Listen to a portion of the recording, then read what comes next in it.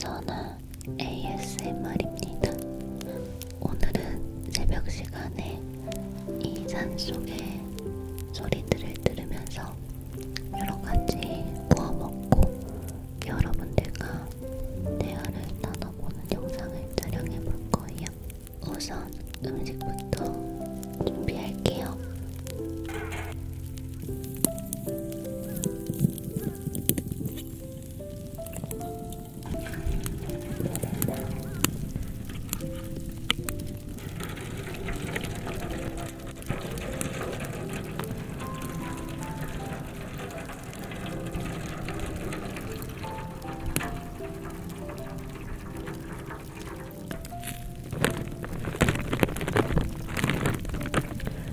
제가 어제 오뎅을 미리 껴놨습니다. 이렇게 넣어주고, 이거 뭐지? 페페로치노, 고추, 매운 고추도, 그리고 같이 들어있던 양념장.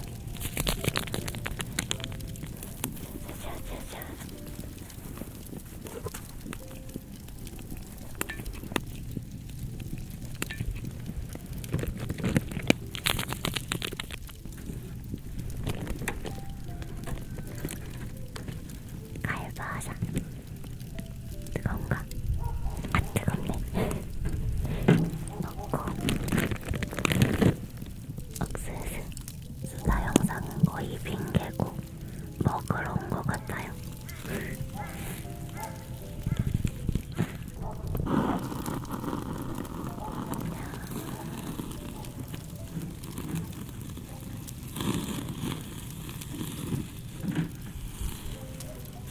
아무것도 안 먹을 때부터 준비를 했는데 진짜 애는 금방 드나봐요. 여기 너절로 살짝 까고 여기다 넣고, 조금 나무의 흔적들이 붙긴 했는데 원래 그런 것까지 먹는 게 캠핑의 묘미 아닐까요? 가시 먹혔어. 아파. 오늘 엄청 중무장을 하고 왔거든요. 엄청 추울 것 같아서 너는 왜 그러니? 무슨 소리니 그게? 근데 생각보다 별로 안 추워요. 확실히 불 앞에 있기도 하고, 또 제가 온몸에 핫팩으로 도배를 했거든요. 네, 아주 기대가 됩니다. 노릇노릇한 거 엄청 맛있을 것 같아. 여기 벌써 노릇노릇해졌어요. 근데 중요한 거 숟가락을 안 가졌어. 지금 간이 맞는지 한번 봐야 되는데 그래도 맛있겠다.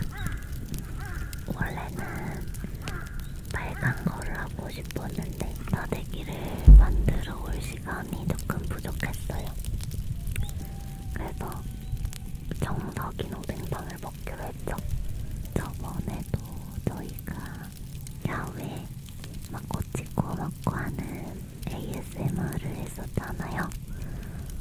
그 영상을 여러분들이 엄청 좋아해주시고 막 인스타 스토리에도 태그하셔가지고 이 영상 제일 좋다고 하고 막 메일도 오고 라이브에서도 여러분들이 많이 말씀도 해주시고 해가지고 또 한 번 해야 되는데 하다가 제가 이번에 땅을 샀습니다. 지금도 제가 전원주택에 살고 있잖아요. 그리고 저는 전원생활에 완전 예쁘게는 못하고 있지만 아주 만족을 하고 있거든요. 이거 좀 찌그럭 소리가 들리는데 양해해주세요.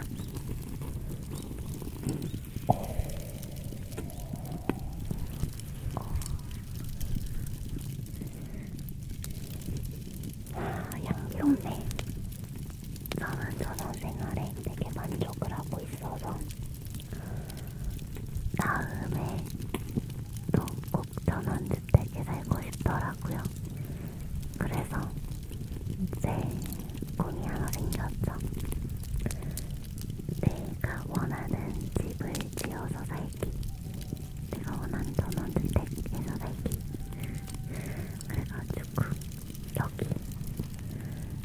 지금 촬영하고 있는 이곳이 제가 살게 될 땅이에요. 여기에 제가 꿈꾸던 집이 지어질 겁니다. 사실 아주 느릿느릿하게 진행이 되고는 있지만 여기는 진짜 뷰가 완전 좋거든요. 보시면 솔직히 뷰만 봤다고 해도 과언이 아니에요.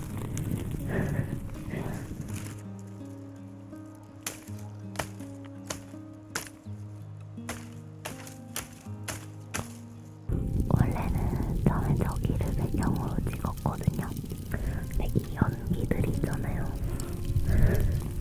다 저에게만 와가지고 계속 기침이 나오는 거예요. 그래가지고 안 되겠다 하고 살짝 들게 되어서 저걸 배경으로 못 찍게 돼서 아주 아쉽지만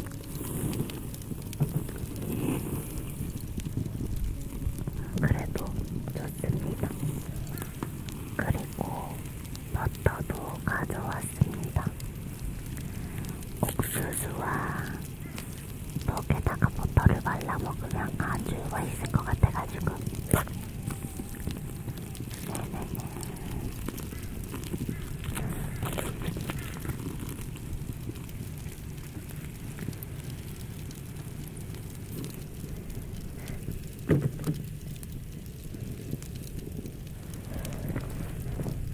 버터가 맛있게 녹게 기다릴 거고요.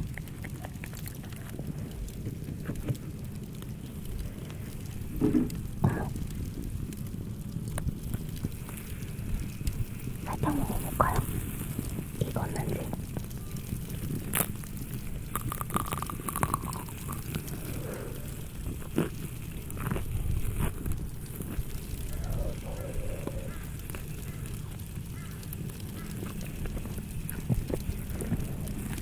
완벽한 겉바속촉.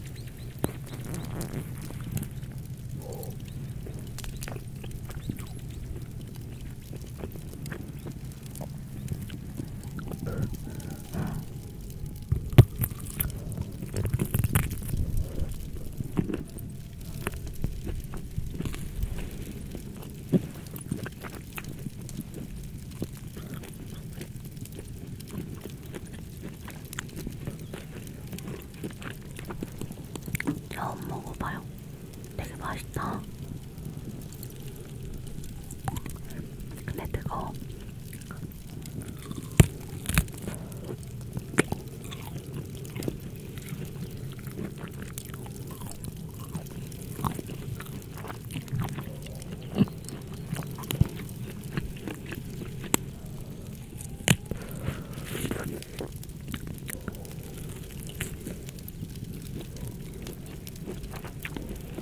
맛있고.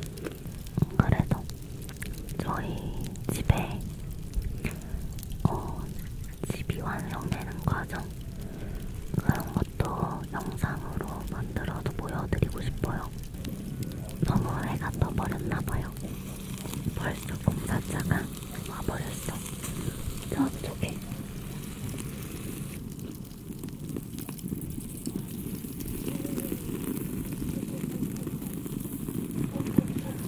지금 버터가 열심히 녹고 있습니다.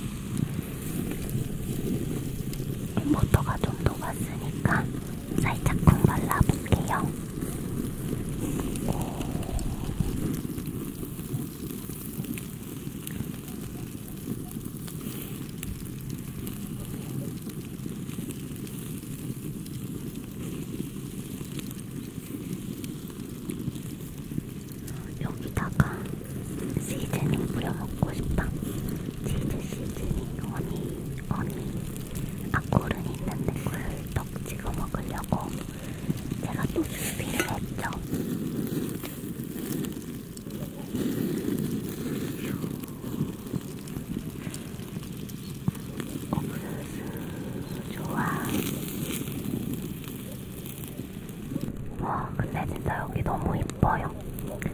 여기 바로 위쪽에 등산 코스 되게 숨겨진 등산로가 있거든요.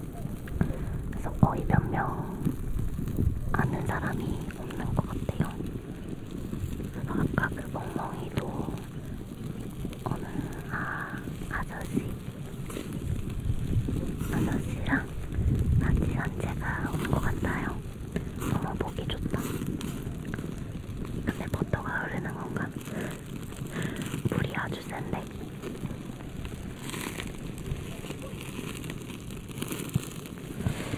이거를 하나 빼고 얘를 였다가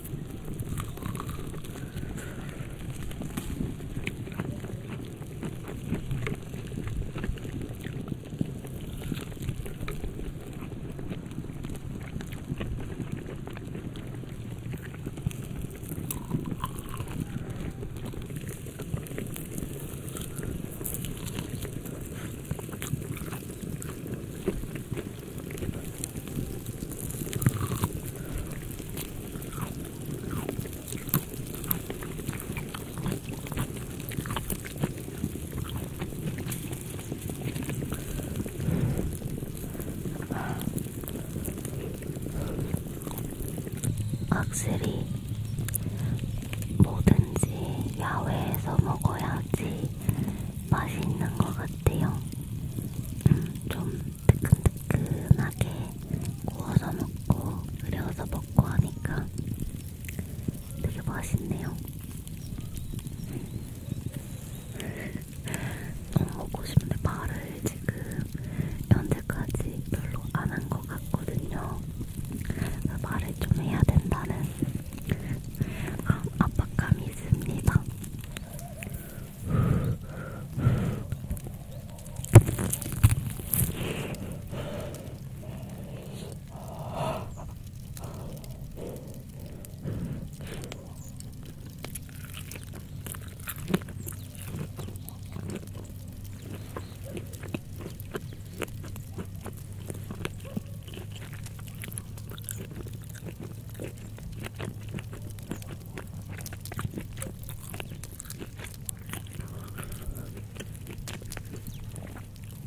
이거 되게 유행했었잖아요. 좀 먹어보는데 되게 맛있다. 안에 육즙이 되게 많고 뭔가 여기 딱 씹었을 때 터지는 느낌이 드네요. 맛있어, 맛있어.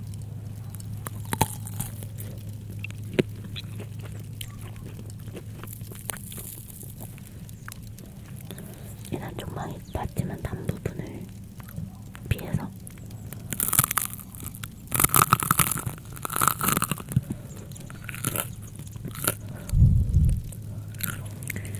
꿀도 가져왔습니다.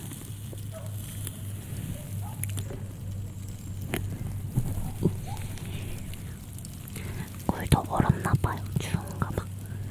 아, 그리고 이 장갑 저번 팬미팅에서 선물 받았어요. 잘 쓰고 있습니다요.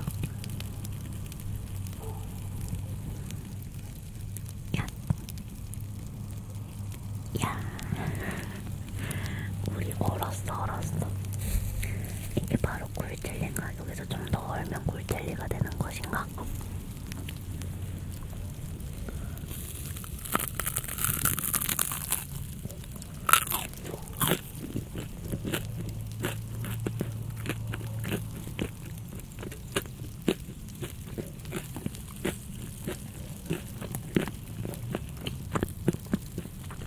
역시 떡은 꿀입니다. 저는 빵보다 꿀이 아닌 빵보다 떡이 좋아요.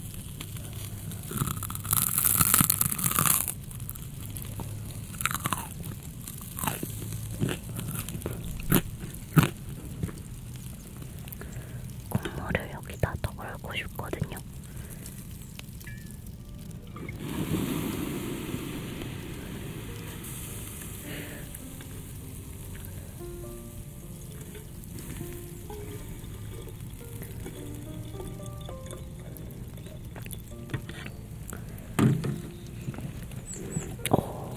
완벽한 오뎅탕이 냄새인데.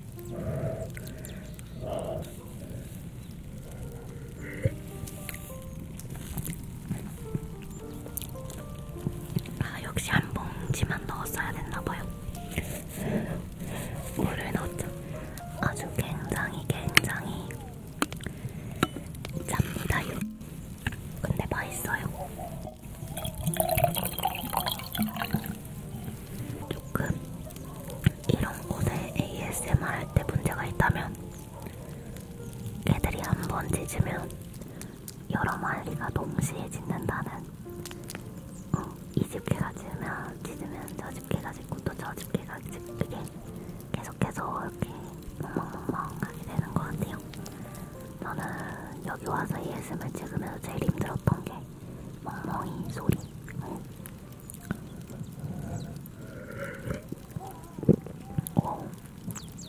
딱 좋아요. 완전 따뜻하고 맛있어. 사실 제가 캠핑은 가본 적이 한 번도 없긴 하거든요. 옛날에 글램핑 장비 대여해서 갔었고, 글램핑 하나 자박.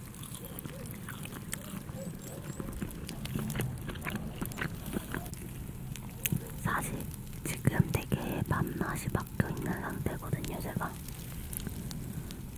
거의 보통 잠을 새벽 4시 정도, 4, 5시 정도에 자서 일찍 일어나면 10시 정도, 10시에서 12시 정도에 일어나요. 근데 영상을 기억하다가 오랜만에 야외수다를 찍자, 새벽 수다 영상을 찍자가 된 거죠. 그래서 사실 그저께 영상을 촬영을 하려고 했어요. 근데 이 밤낮이 잠을 자려고 해도 잠이 잘 안 오더라고요. 그리고 또 그저께는 방송을 잠깐 했어가지고, 방송 끝나고 밥 먹다가 요즘에 구경이가 나왔는데 구경해보고 하다 보니까 4시더라고요. 제가 5시에 일어나야 되거든요, 새벽 촬영을 하려면. 그래가지고 밤을 새야겠다 했는데 잠이 들어버렸죠, 그만. 그래서 우와, 굴이 붙었던 데가 살짝 카라멜화 됐어요. 되게 맛있겠는데?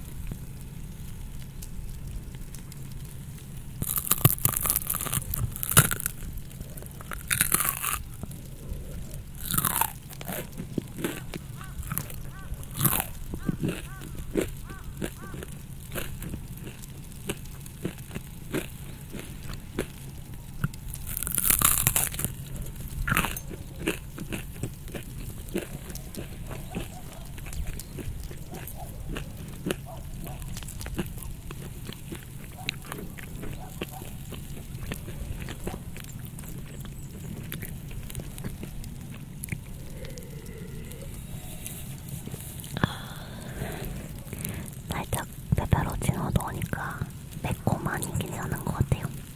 너무 좋아. 근데 이제 이거 연기 나오는 것도 없어졌으니까 원래 보여드리려던 풍경 앞에서 제대로 찍어볼게요. 네, 옮겨왔습니다.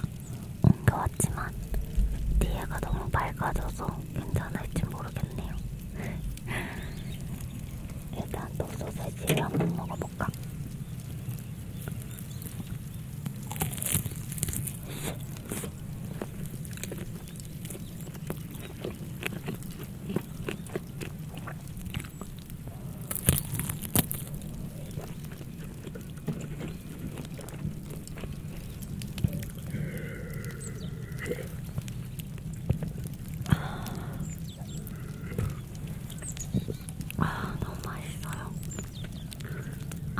여기가 눈이 또 오게 되면 아마 저는 고립은 되겠지만 풍경은 되게 이쁠 것 같아요. 여기가 되게 탁 트여진 위에서 내려다보는 그런 풍경이어서 진짜 여기 딱 보자마자 여기다 하긴 했는데 좀 여러모로 좀 신경 써야 될 게 많은 땅이어가지고 조금 골치가 아프긴 하지만 이 뷰를 보면 그래도 마음이 뭔가 풀어지는 느낌? 저는 확실히 좀 자연적인 풍경, 환경 이런 게 너무 좋은 것 같아요.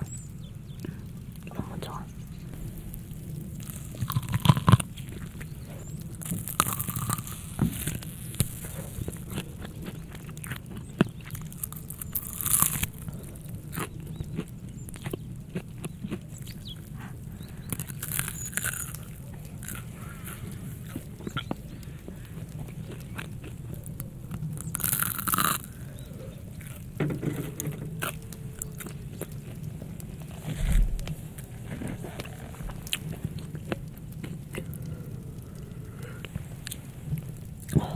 이제 해가 떠요.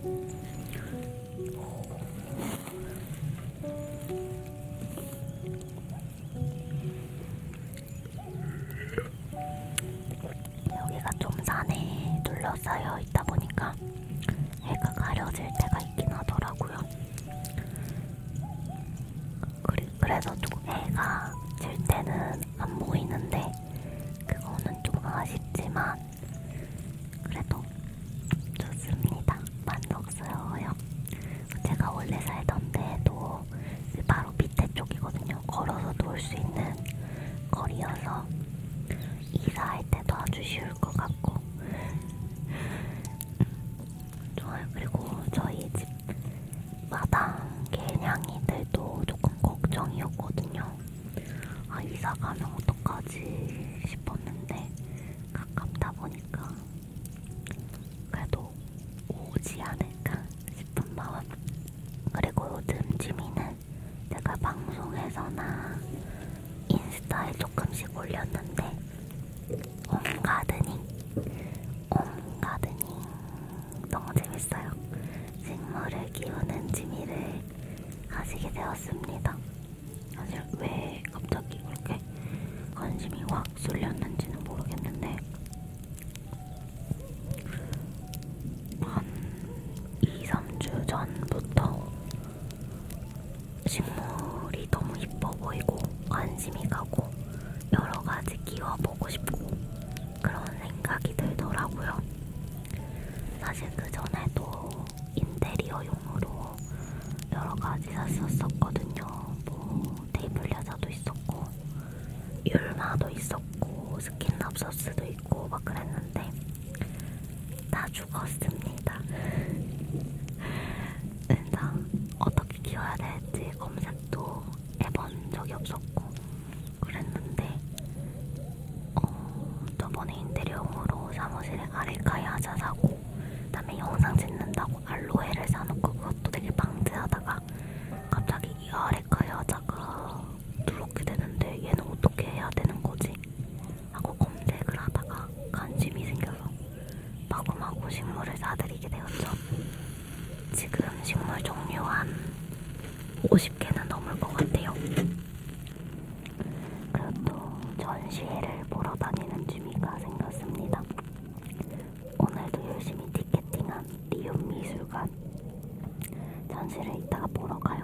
그리고 촬영날 기준 오늘 기준으로 다음날 내일은 DDP에서 팬사인회는 날이에요. 한 2년만 그리고 코로나다 보니까 기회가 영 없었잖아요. 그리고 곧 있을 다음 달이면 12월 13일 저희 ASMR 채널 5주년이거든요. 그래서 그 기념이다 생각하고 여러분들 볼 생각에 설렙니다. 이따 미술관 갔다 오고 병원 갔다 오고 나서 머랭쿠키 만들고 선물 준비하고 그 다음에 시간이 된다면 생방송도 잠깐 해보려고요. 내일 얼른 여러분들을 보고 싶어요. 그리고 이번에 커뮤니티에 올려드렸는데 5주년 기념 이벤트 다음 주에 김장을 할 거거든요. 눈부여라. 앞에서 해가 뜨니까 반사판을 쓰고 계시는데 아주 눈이 부셔요. 확실히 해가 짱짱해. 5주년 이벤트도 하고 있으니까 아직 참여 안 하신 분들은 참여 많이 해주세요. 댓글을 자세히 읽진 않고 살짝 가끔 읽고 있는데 너무 힐링되는 느낌. 너무 좋습니다. 아까 아침에 얘기하다가 조금 얘기를 자세히 못했는데 식물은 지금 한 2주 만에 2-3주 만에 고맙고 사드려가지고 50기 이상이 되었고 근데 애들이 계속 노래줘요. 여러가지 과습 인가해가지고 여러가지 방법을 취하고 있기는 한데 많이 우울합니다. 이 아이들의 상태를 볼 때마다 가끔 그런 애들이 있어.